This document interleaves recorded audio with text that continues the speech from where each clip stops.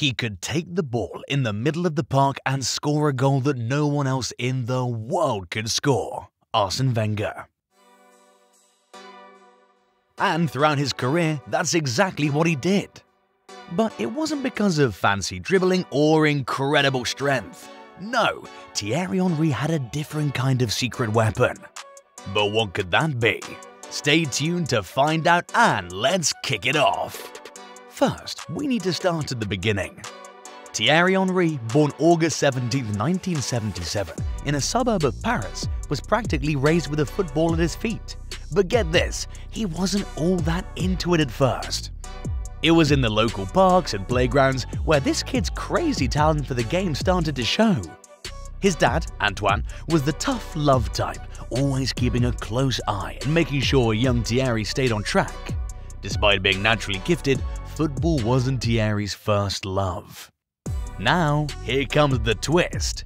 When Thierry was just 13, a scout from Monaco, Arnaud Catalano, dropped by to watch him play. And guess what? Thierry totally blew his mind by scoring all 6 goals in a 6-0 thrashing. Catalano was so wowed that he snagged Thierry for Monaco right then and there. No formal tryouts needed. Talk about making an entrance. Joining AS Monaco was like hitting the jackpot for Thierry. Under the wing of manager Arsene Wenger, this raw talent started shining like a diamond. The 1996-1997 season was like something out of a movie. Thierry was on fire. He helped Monaco reach the UEFA Champions League semi-finals and even bagged the Ligue 1 title. And as if that wasn't enough, he was crowned the French Young Footballer of the Year. Now that's what you call a breakout season. But Thierry's journey wasn't just about his skills on the field. It's a story of grit, discipline, and passion. His dad sparked that passion, fanned into flames by a visionary scout, and then turned into a blazing inferno by an iconic manager. The streets where he played as a kid weren't just playgrounds, they were the launching pad for a football legend. Fast forward to the Champions League with Monaco and the 1998 World Cup, and you've got yourself a saga of sheer ambition and skill. In the 97-98 Champions League, Thierry faced off against some of Europe's toughest teams. Despite the odds, his speed, smarts, and technique made him a standout player. And even though Monaco didn't clinch the title, Thierry was just getting started on the international stage. The 1998 World Cup was a game-changer for Thierry.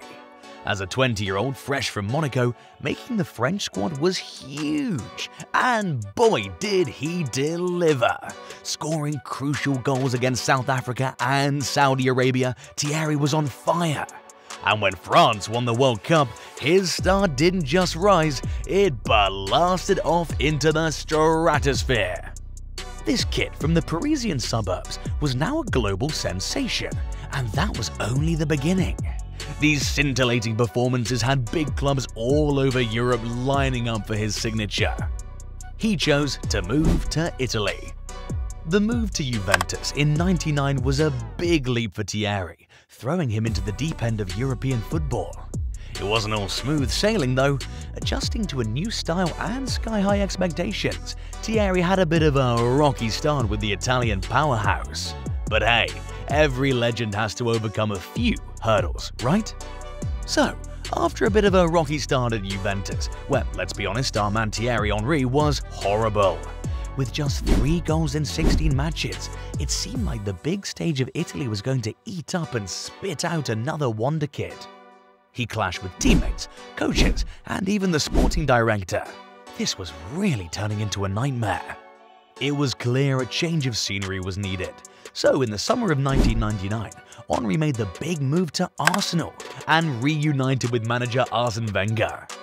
At Arsenal, Thierry regained the confidence he lost at Juventus, and Wenger was key to helping him re-establish that.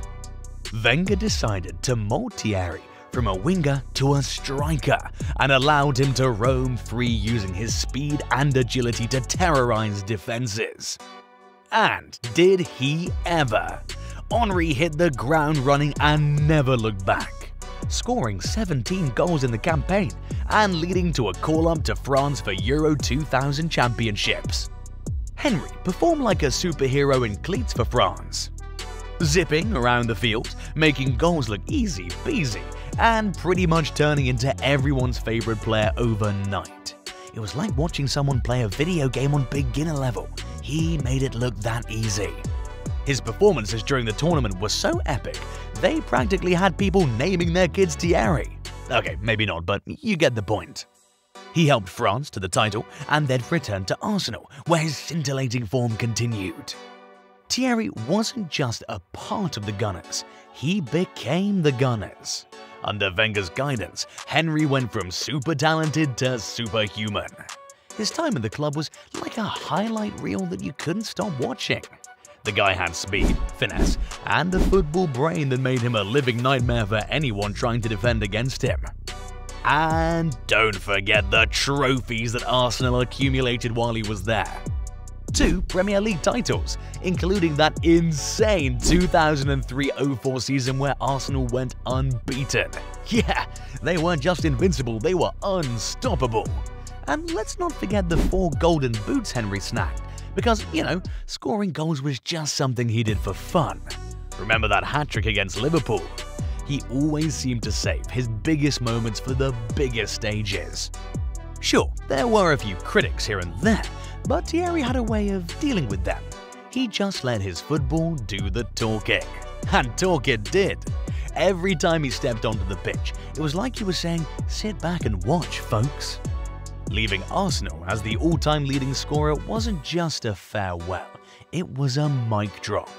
After 8 years at the club, 174 goals, and countless other memorable moments, it was time for Thierry to move on to a new challenge: Spain.